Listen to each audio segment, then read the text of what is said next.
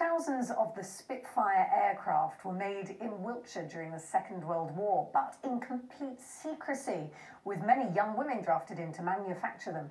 The story has been told in a film made in Salisbury called Secret Spitfires, and now there are plans to build a memorial to the work.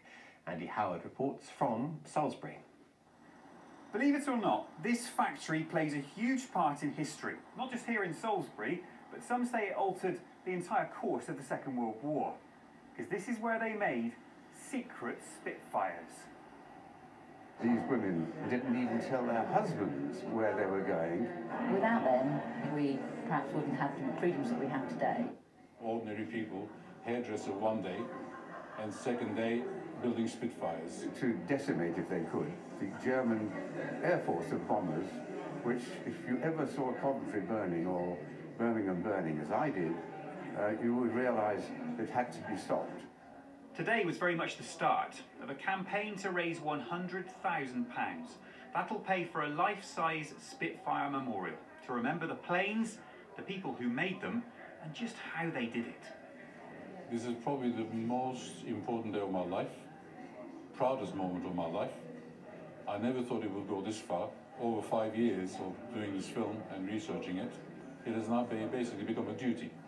A memorial was discussed. We thought, right, what better than a life-size Spitfire? Fiberglass on steel frame. Sounds good, in the right place. Not only will it be a physical memorial, but it will carry something behind it. I would like to see apprenticeships. Those here to support included one of the last surviving Spitfire engineers and the British Armed Forces' most senior female officer, with an all-important poem. A glorious life is the pilot's one. They enjoy it too when all's said and done.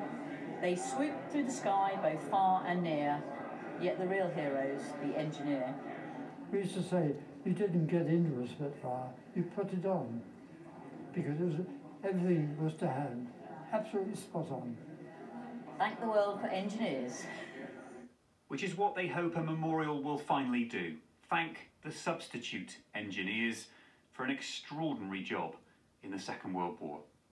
Andy Howard, BBC Points West in Salisbury. Very nice.